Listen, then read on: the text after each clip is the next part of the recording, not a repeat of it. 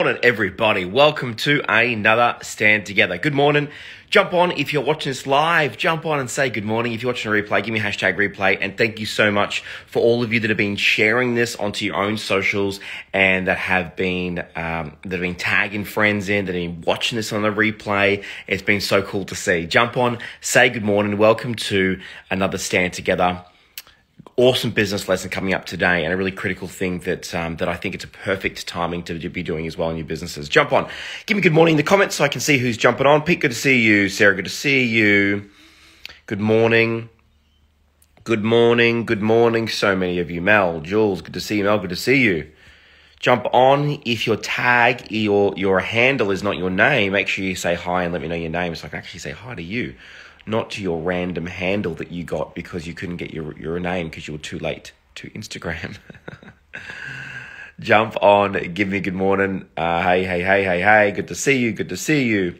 Good morning. Good morning. Good morning. Good morning. Good morning. So many of you jumping on. Hey, welcome to another Stand Together. Jump on and give me a good morning. And welcome to this time we get to hang out and be together and stand together. This is about being together. It's about hanging out together, and most importantly, this is about making sure that we are standing together and being here and focusing on the things that we can control and implementing things that work right now. What I'm sharing with you guys are a bunch of things that work.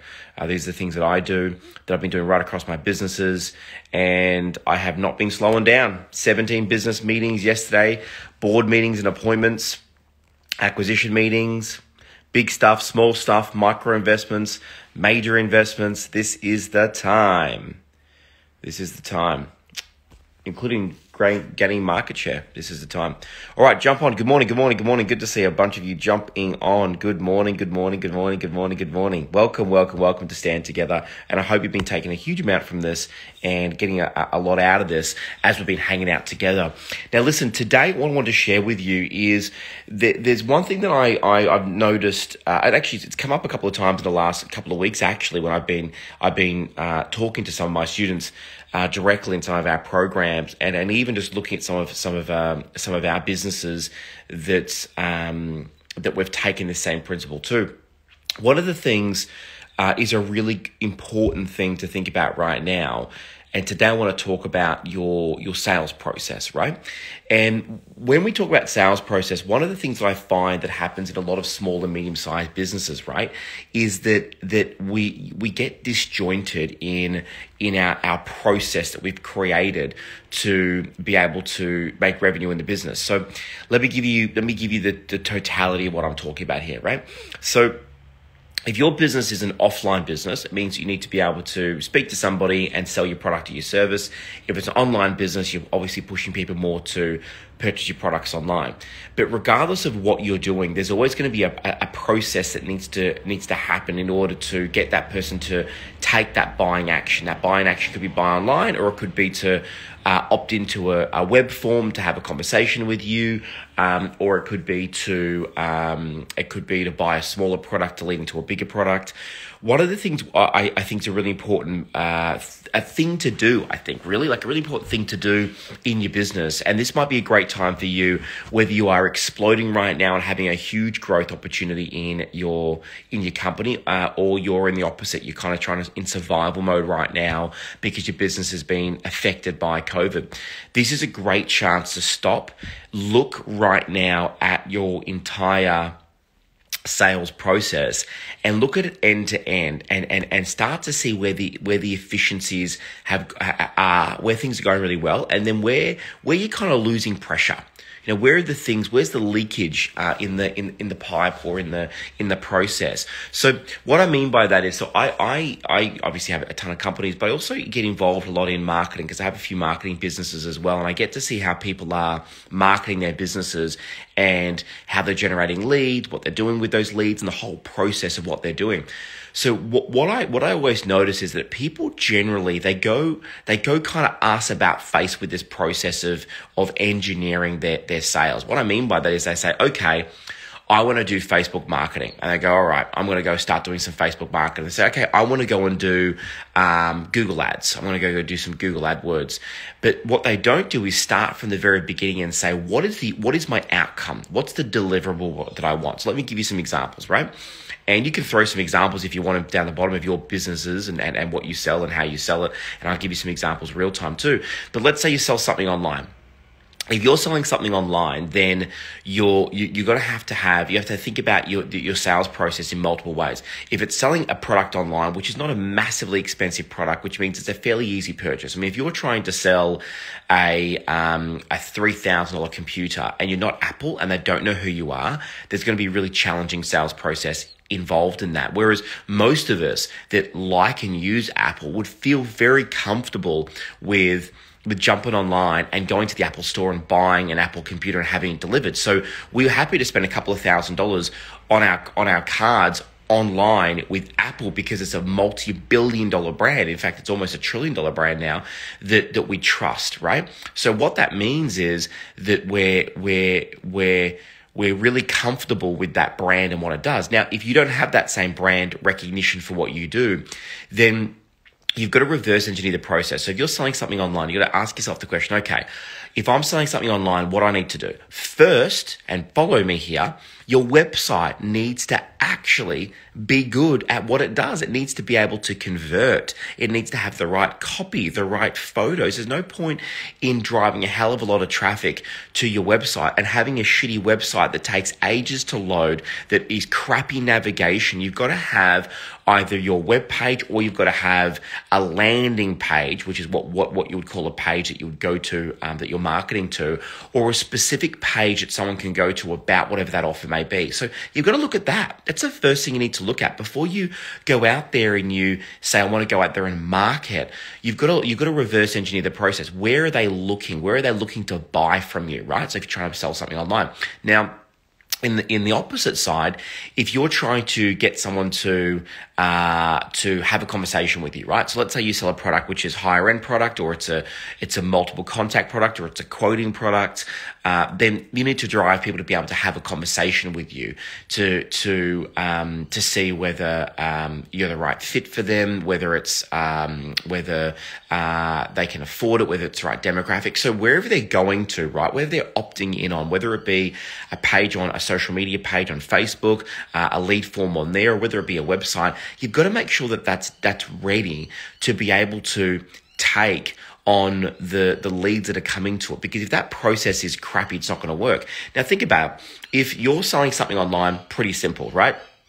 They come on, they buy. But then what happens next? Right? Because we're not talking about the marketing side yet. If they buy something on your website, what happens next? Do they get offered a secondary product? Do they get said, hey, people also buy these products? Do they get opted into a database? Do they go into a weekly or a daily newsletter of other offers of things that are happening? What do you do once they've purchased something from you? Or if they've opted in to have a conversation with you, because let's say you sell a service you need to have a conversation with somebody about, like let's say that they want to get some personal training sessions from you and your personal trainer, and you want to get them to opt in to have a conversation about their fitness goals. Okay, once they opt in, and then what happens? Do you use Calendly so that they can book an appointment to speak to you straight away about your PT sessions? Do you get the lead and then you call them up? Like, what do you do once you get that lead? What's the process? And let's say it's 3 days before you would speak to them. What happens in between that time? Are they getting emails? Are they getting are they getting some kind of pre-frame? Do they know who you are and what you do? Do they know? Are they seeing testimonials? Are they seeing things that make them excited to want to have a conversation with you? Are you doing things to help what we call your show ratio, which is how many people actually show up for the appointment that you set for them, right? So it's not just about getting a lead. What are you doing to nurture those once you've already sold something, or once they've already opted in to have a conversation? Now, have you noticed so far, we're talking about sales and the whole process, but I'm starting at the end. I'm not starting at the start. I'm not saying, let's go get leads on Instagram. Let's go do some content and put it on social media and cross our fingers and hope that shit's going to work out. You've got to start at the end, right? You've got to look at your website. You've got to look at your either your conversion page for a lead. You've got to look at your website to look, are they, if they don't buy anything. So let's say, for example, simple things. When they're jumping on, are you capturing details when they add to cart? Are you capturing details along the way so that if they abandon their cart, you're actually emailing them to say, hey, Aaron, you forgot about your socks and your pants and your jumper. Do you want to go back and finish that purchase? Or do you not have that system in place, which you can have in place? And it's a smart system because a huge amount, more people abandon cart than they do buy from you, right? So if you're selling something online, more people will come to your website and abandon cart, which means they add things to your cart, than what they're going to do, than buy from you. So what are you doing to keep those people? Listen, is it easy to get somebody who's already added things to cart to go back and buy those things than it is to sell somebody something new? Absolutely. That person's already shown a vested interest. They've already gone and added things into a cart. So you've got to think about, if you're selling online, what am I doing to get a sale? But then what am I doing to make sure that the people that come and leave, the people that come and add to cart, the people that are buying, what's the next step for them to be able to come back? What are you doing? What are you doing to be able to maximize that? And if you do generate leads online to speak to somebody, how long is it taking for you to speak to that person, right? What are you doing when it comes to generating leads online? I mean, I'll give you one of my rules of thumb here. And there's so many people that don't follow this process and they waste so much money, right? When you generate a lead online, when you have a lead that comes in, you've got to follow the 3-6 rule, right? I call it the 3-6 rule, which means you've got 3 days, right? 3 business days, right? To really get in contact with that person before they forget you even existed and they opted into your website at all. And in those 3 days, you've got to call them 6 times. 6 times. People might say that's a hell of a lot. Trust me, it's enough. 6 times, because after that 3rd day, if they haven't heard from you, if you've not called them, I know people that are generating leads and waiting a week to speak to them. I'm like, for fuck's sake, do you like to waste money? Just go and burn some notes. Do you know what I mean? Just go do that. Go fucking burn a pile of money. Go burn a credit card. It's stupid. If you're going to get leads, you have to follow the system. You have to follow the process. You've got to call those people, because understand something. The difference between when you've got a small business and you have leads coming to you, right? So if I've got a small boutique and I sell whatever the fuck, kids' toys, right? And because I'm surrounded by them here, right? If I'm selling kids' toys, right? School, homeschool. If I'm selling kids' toys, then I know if people come in to buy those kids' toys, then I know that they're coming in, I'm getting that local traffic. They're a really good traffic. They walk in, they want to buy something, right? But if I start to generate online leads for my toy store in my local area, the leads are going to be very different quality leads, because I am forcing people to give me their name and number and have a conversation with me. Think about it. People are scrolling through their feed like you were before you saw this. If you're watching this on the replay and you go, oh, what's Aaron on about today? Let me click this. You're not necessarily looking for me. If you were, you would have gone to my social page, then clicked on the video. But if this has come up in your feed, you're going, okay, this is interesting. You might have been doing something else, scrolling for something else. So you got to capture somebody's attention, and they weren't necessarily looking for the toy store, which means the lead quality is going to be less. There's nothing you can do about that. It's going to be less. But the reason why we do online lead generation is because we want a higher volume of leads, right? If you have a brick and mortar store, if you have a business that people call or they email, I guarantee you they're not calling and emailing you 100 times a day, right? They might be calling and emailing you 2 times a day, 1 time a day, 5 times a day. But the reason why you want to go online and generate leads is because you'll generate 100 leads a day, 200 leads a day. And even if only 5% of your leads are converting, if you can convert 5% of the leads that you're generating online, right? And you can generate 100, 200 leads a day, you can have a really substantial business on or offline, whether it be a product or a service. But you've got to think about it from the end. You've got to reverse engineer it. Now, the reason I say this is because some of you might be in a bit of a poor situation right now because of COVID has slowed you down or shut you down. If that's the case, this is the time you should be spending even more than ever before finessing your sales process, looking at the process, looking at where the lead is coming in from, looking at the way it's being pre-framed before you speak to them, or what's the online process looking like? What's the process they're following? Now, I say this because one of the reasons why this is coming up is that I've spent the last couple of weeks. I've had some conversations with people that are involved in some of my online marketing businesses, my lead generation businesses around digital marketing. And what I'm always blown away with was the amount of people that generate leads and wait a week, 2 weeks, maybe 3 weeks, or maybe get the lead, right? And then call it that day, but go, oh, they'll call me back. They'll call me back. And they don't call them back. And then 3 weeks goes by. And they wonder why no one's speaking to them. Right? That's not how you deal with leads. How you deal with leads online, you need to hustle. 3-6. That's it. And everyone needs to follow the process. And you need to have a process. What's a script? Have you just got some receptionist pick up the phone going, hi, yeah, you asked about buying a rocking horse from us or a jigsaw part. Do you want it?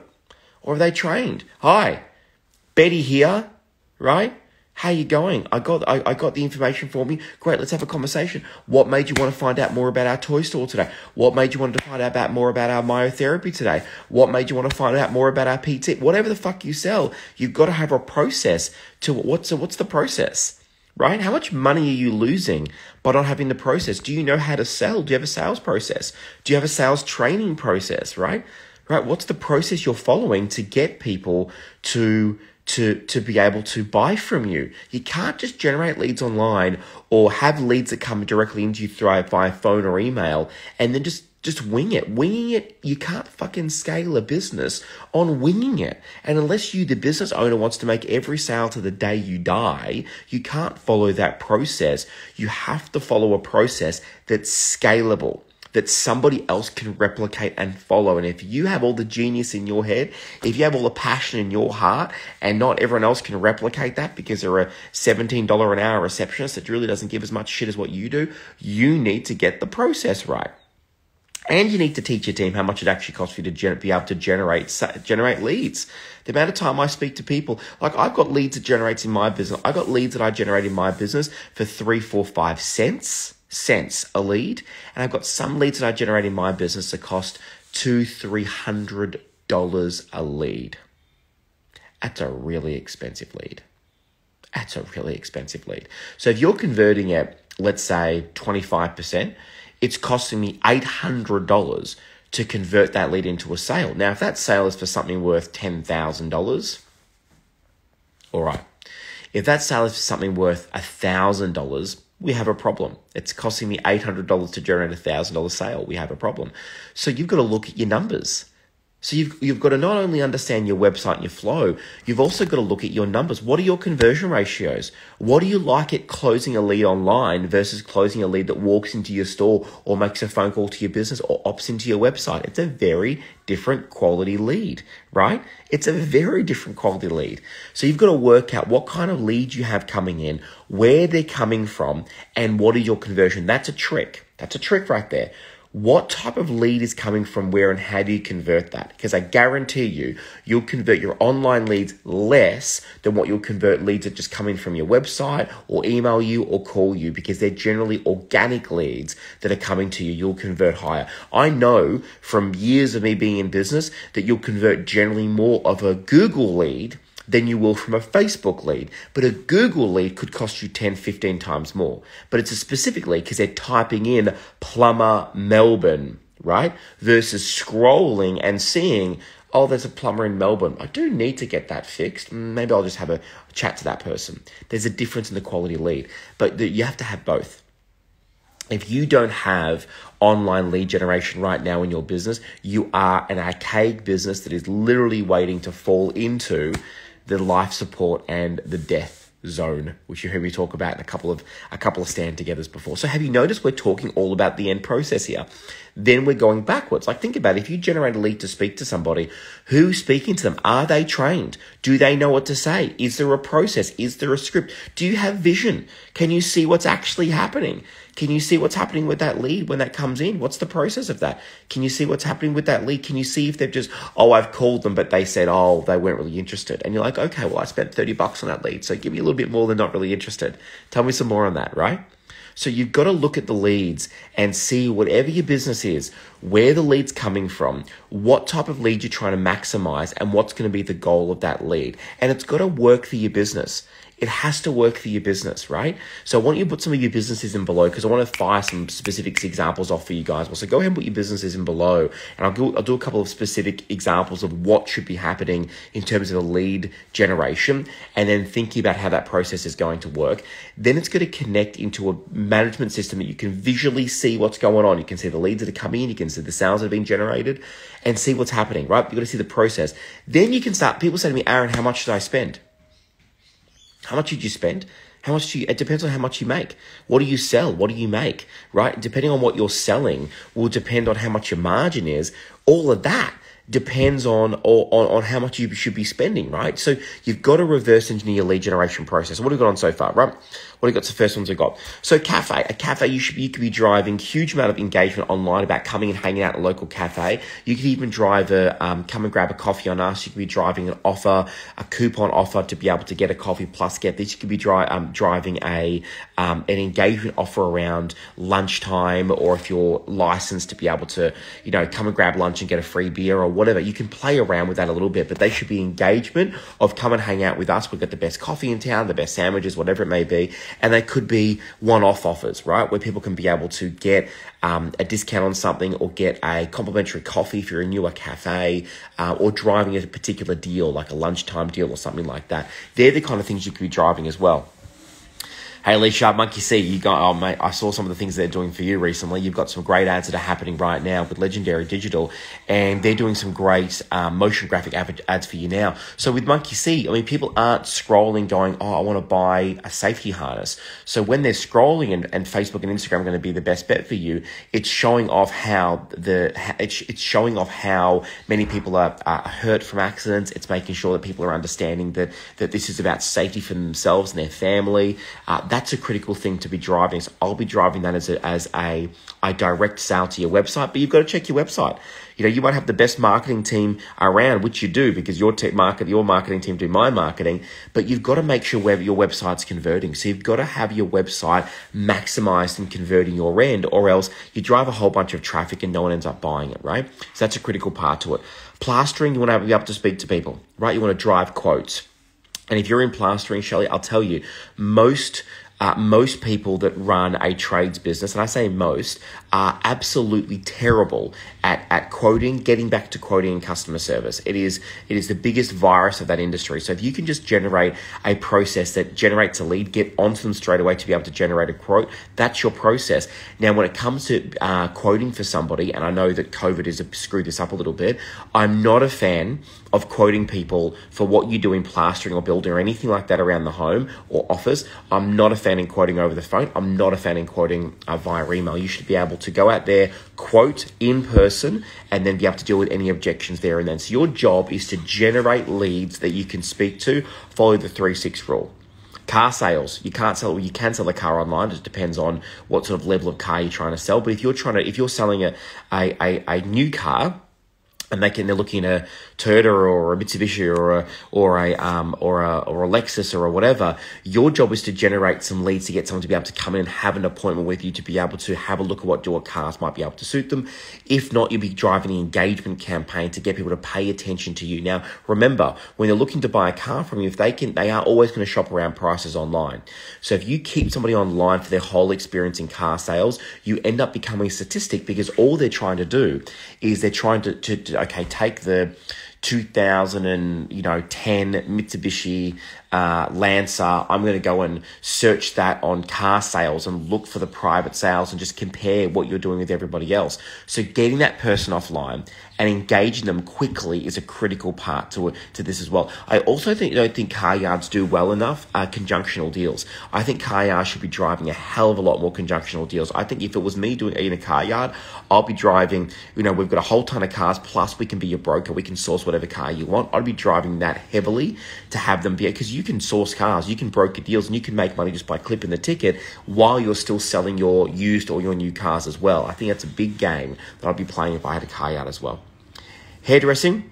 Again, you can get people to do some kind of a deal like cafes to be able to get some kind of a treatment or a color or a cut or a trim or a consult, complimentary or a discount, and you're driving engagement at the same time. So I'll be doing that. But again, you can drive them to online. You could be saying, hey, we've got a lockdown special. Generally, we charge $150 for a cut, color, and whatever. I don't know the prices clearly, but you could do some kind of lockdown special to drive revenue in if you want to. You could be driving bookings, or you could be driving at-home engagement like this to say, let's give you a home consult to see what kind of hair color you could be using or treatment, and you could drive that complimentary. Imagine if the local hairdresser was doing complimentary 50-minute consultants on having a look at your hair and giving you tips and advice on different shampoos and conditioners you can be using for free, and then say, oh, by the way, while I've got you, can I book you in to come and have a trim when we open again? Of course you can be doing that, right? Think outside the box. You guys, HLS Healthcare, you guys have got a great system, and you've got I love your system because you've got a really good lead generation process coming in. It's an expensive lead, but it's a qualified lead. That to me is a really good process. Follow the 3-6 rule that we've talked about. Be managing that critically, and then we need to focus on some of the retargeting, which we've talked about as well. Health coaching, nutrition, oh my gosh, what a booming industry. Same as gyms for you guys as well. If you're trying to sell something online, you should be looking at the optimization of the website. I know that you and I, Mariana, we looked at our last mentoring call. I went through your website, didn't I? Because I'm like, that doesn't work, because you can drive all of the leads you want to your website.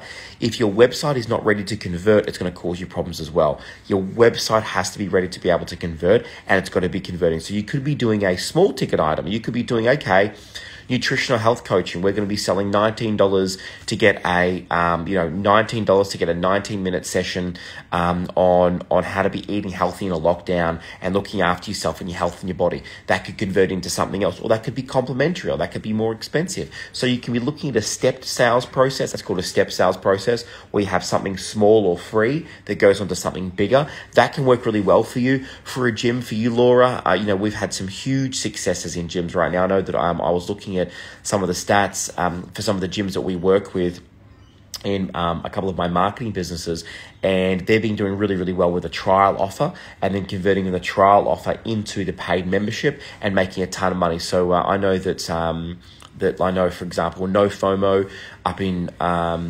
in Gold Coast, one of our clients at Legendary, and they were doing a trial offer that goes for maybe 6 weeks, and then it goes into a paid membership per week. And we worked out that it's worth about $1,500 per year when they stay, and 70% of them staying. So it kind of really worked out to do the marketing, to do into the free trial, and then convert. You just have to weather that storm of the 6 weeks while they're coming in and basically using some of your stuff for free. But that's their offer. You've got to tweak it for you. So for any gym, yoga, Pilates studios, you've got to be looking at step sale offers to get people in the door and show them what you can do as well, right? Hope that helps. Hope that makes sense for you as well. Cool. What else we got? Could choose a couple more of you guys. Great. I've done a few of you guys. Yeah, Sarah, yours with your boutique bums, that's gonna be really driving engagement, and then you and I are gonna be looking at memberships. Is our next step, driving engagement, memberships, and then we're gonna start looking at peripheral businesses. Think Empire Mastery, peripheral businesses as well, that we can start to bolt onto what you're already having a massive raving fan base. Osteopathic clinic, yeah, for you as well. I mean, one of the great things you can start to drive again is getting online consults, face-to-face consults, and then a step sales process as well. A lot of you health professionals out there, you're missing a trick when it comes to group stuff. You should be looking at retreats. You should be looking at online wellness retreats and events. You should be looking at, face-to-face, because once everyone can go back to hanging out again, there's going to be a flurry of people that are wanting to get back to face-to-face doing stuff, and health has become a big thing for a lot of people as well. So I'll be looking at that. NDIS providers, I work with a whole bunch of NDIS providers and disability and mental health. So it depends on what subsections of that you focus on.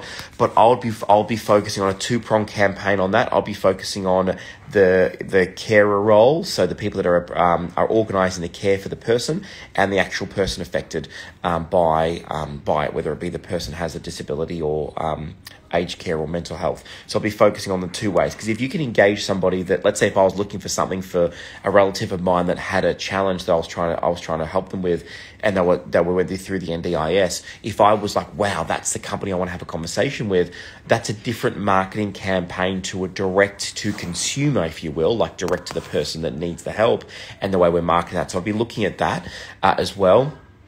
And not enough people with NDIS actually know how to market properly, which is critical. Candle making, gifts, yeah, I mean, that's a no-brainer. Direct sale, I'll be making sure I've got very clear landing pages. One of the things, Mandy, people do wrong within your industry where they're selling a whole bunch of different candles and gifts and stuff is they have an offer from a website, from Facebook, and they send them to a website full of tons of shit. I'm talking like 50 different things. Your offer should be about whatever that specific thing is about. Drive them to a specific landing page about that thing. Get them to buy that. Retarget them to come back to your website to see all of your other wares. I want to say it again. Drive them to buy one thing if you can.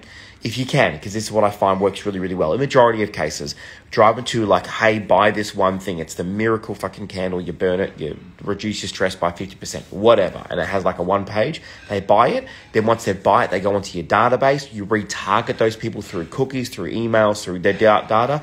You retarget them to go back and say, by the way, you know how you want to reduce your stress? And you bought the candle? Well, we have 15 other stress-reducing things. Get over here and have a conversation with us. So that can work really well. To use psychology, again, I'll be driving on and offline conversations with people. I think that if you don't have enough business right now, you're not marketing properly, because that industry has had a huge boom in the last 12 months. In fact, you should be looking at your prices and looking at scaling. Anna, for you, we're working with a few psychologists right now that are doing global brands. We're actually scaling globally, not just within Australia. And these are small operations that we're scaling. They're individual psychologists that we're scaling at the moment, because this is the time. So I hope you're looking to Empire right now. Mia, I'm not going to give you any advice, Mia, because you're getting 200 leads a day from Legendary Digital. Here's my advice from you. Make some fucking phone calls and close some deals. Love you, Mia. Love you, Paul. What else we got? Landscaping, yeah. So for you, I would definitely be focusing for you, Tanya. I love that we're generating leads to go out there and quote. And even that little tweak that we made together, where you're going out and quoting and closing on the spot. I mean, I can't remember what you said to me, but maybe let me know in the comments. You're having your sales gone up by like 50%. Your closing gone up by something ridiculous as well, just by that tweak. So generating those leads, generating that quote, and then getting out to people, and then following that process. And that's a great example for you, Tanya, of what I'm talking about. It's not just online lead generation. You've got to also meet that with business practices that are actually going to sell those and close those deals as well. Great one. Love it. Love it, love it, love it. Yeah, used cars is the same, mate. I'd be driving people to have conversations with you. Art Gallery online. So Art Gallery is really an interesting one. I love art myself. And what I find with Art Gallery is, here's what they don't do enough. They don't promote and have proper campaigns around selling me on not just the paintings, but also on the inspiration behind them and the artists. They're very good at saying, here's the painting, here's the painting, here's the painting, but not very good at selling the artist and where the other works have been featured and what they've done. So I think you've got to have a really good retargeting campaign and content-driven campaign as well as part of it. And also just some business advice around an art gallery. Try and make sure you work with as many artists as you can that only stock with you, because if they stock with a lot of other people, it becomes really challenging, because then you start to play the price war game. Spray tanning, again, I'll be getting people in on spray tanning. I would be getting them in on an offer that they can't refuse, an offer you can't refuse. And then I'll be looking at some deals around memberships to get people to be able to stay in and coming back to you more often. Cybersecurity, for you, it's about, are you exposed? Let us do a quick 25-minute check just to make sure that you're not breaking any Australian laws and to make sure you're not exposed to hackers. It could cost you millions of dollars. I will do a free 25-minute check, and you just have to, and we can do it in 25-minute phone conversation, something like that for you guys, Di. I'll be focusing on that, plus all the other stuff that you do, I know that you're doing as well. Does it make sense for you guys? Is this helping? Is this helping you guys? Let me know. Love it. Love the engagement this morning, guys. Well done. Well, I think I've done my Q&A at the same time. So my point that we take away from here, right? Reverse engineer your sales process from the end. Think about if it's on or if it's offline in terms of your lead generation. So reverse engineer the whole sales process. That's the first thing. The second thing is think about the process once you generate your lead. What are you doing with that lead? Have some management and some visuals over top of those leads to see what's happening, how they're converting.